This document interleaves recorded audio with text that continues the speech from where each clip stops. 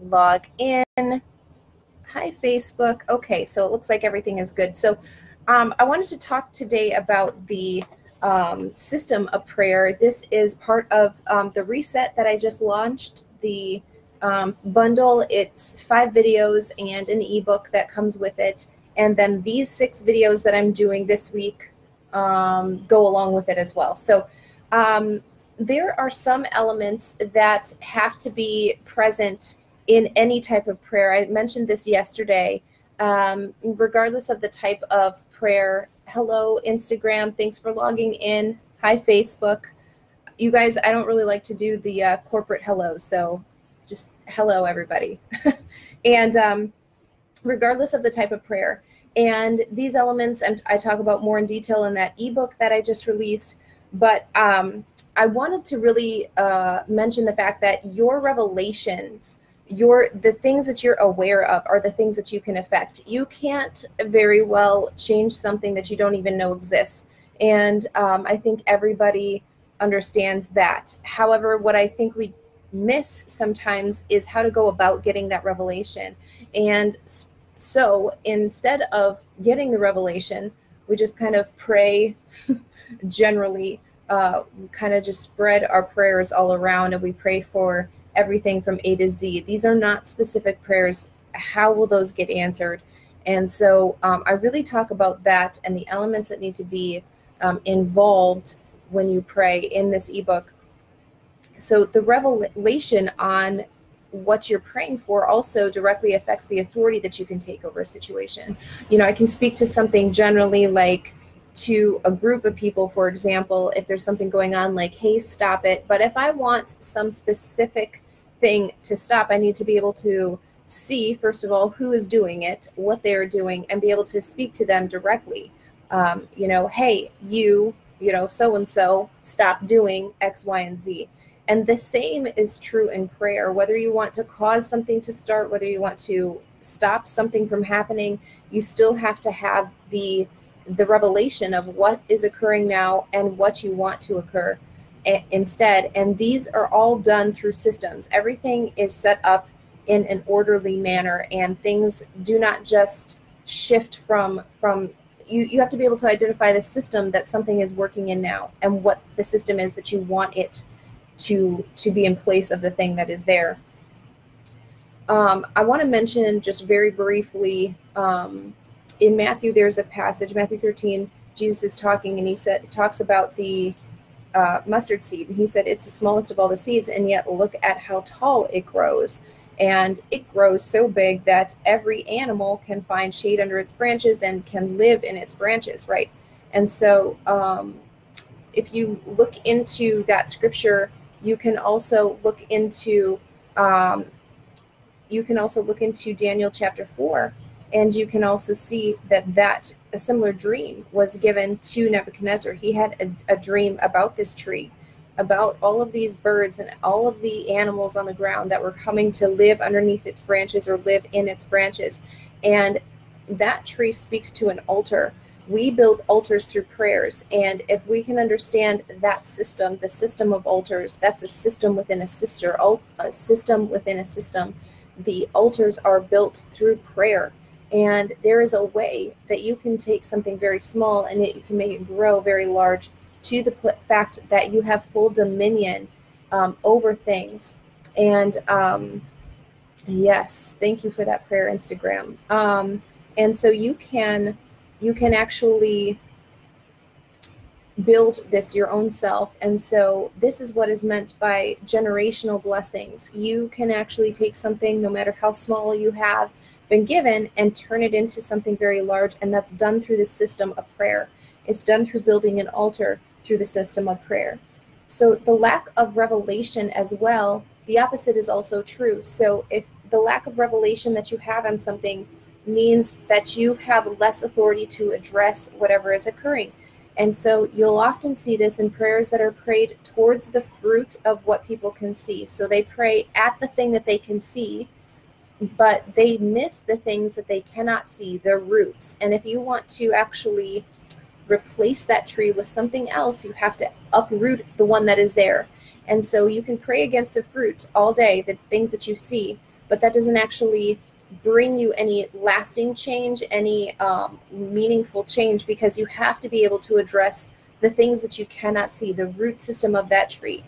And just really quick, everything in the natural mirrors something in the spirit realm. There is a law, there's a system set up already in the spirit realm that is affecting the way that things work in the natural. So, for example, in the natural, everything works on a system. The seed is planted, and everything that the seed needs to become a tree or to become a plant, it's contained within the seed. Even though I can't see inside of the seed, I know if I plant the seed, something beautiful is going to grow, right? And so we need to be able to understand that if we cannot tap into these types of spiritual principles, we're not going to be able to affect anything meaningful, lasting with our prayers that we pray in the natural.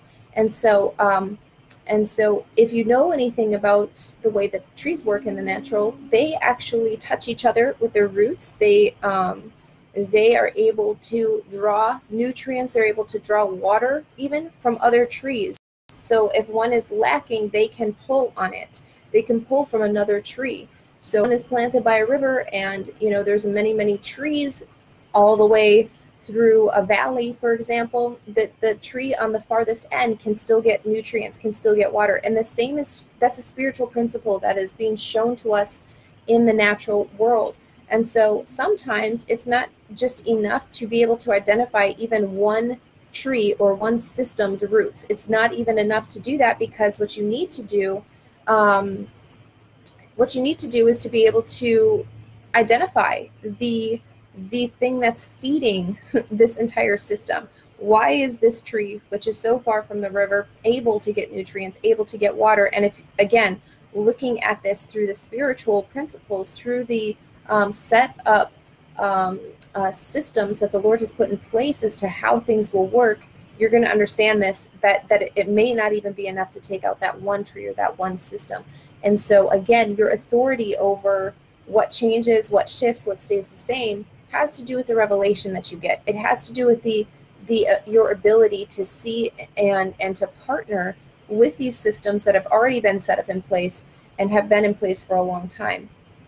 So again, there's three main things that need to be present every time that you pray. Again, regardless of the type of prayer, it doesn't matter if it's a personal prayer, an intercessory prayer, travailing prayer. It really does not matter. There has to be three things that are there every time. And I go through each of those three things in detail, both in the video and in the ebook that go along with the reset.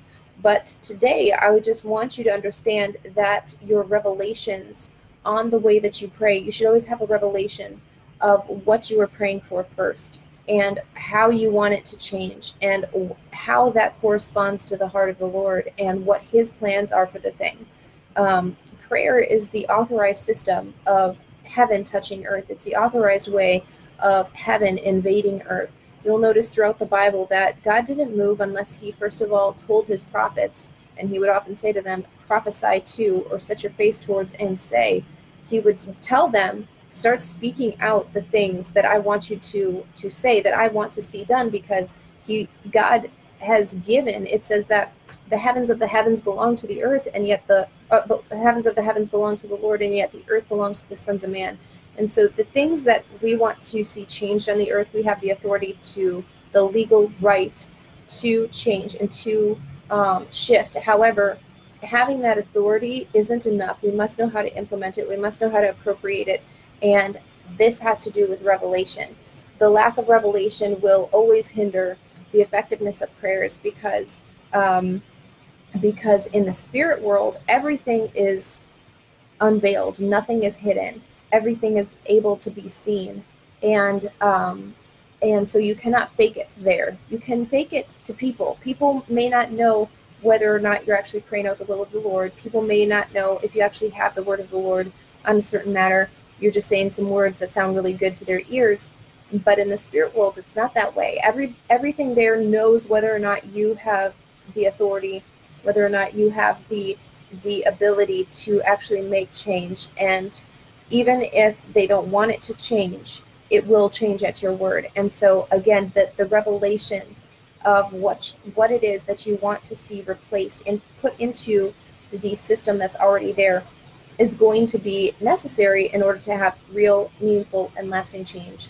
And as well, altars are, as I mentioned before, that you erect altars through prayer. Altars are a system that operate within a system. Altars are the system that operate within the system of prayer. And they are transferable to other people. They are transferable to your generations. They can be passed on. And this is why throughout the Bible, you're going to find that God was making covenants with generations. He would say with you and your descendants, or things would happen to the third and fourth generation, or 1,000 generations, because the Lord thinks generationally. And these altars that you erect, so again, imagine the tree that the smallest mustard seed, but it turns into this huge tree. Look it up in Matthew 13.